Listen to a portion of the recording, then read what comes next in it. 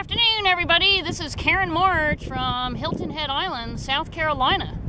And I am about to wrap up a beach walk looking for piping plovers today. And I saw this guy out by the water, and he was walking in with a net, dragging it. I didn't know what the heck was in it. And it turns out this is a sheepshead fish, and we have a little smaller fish.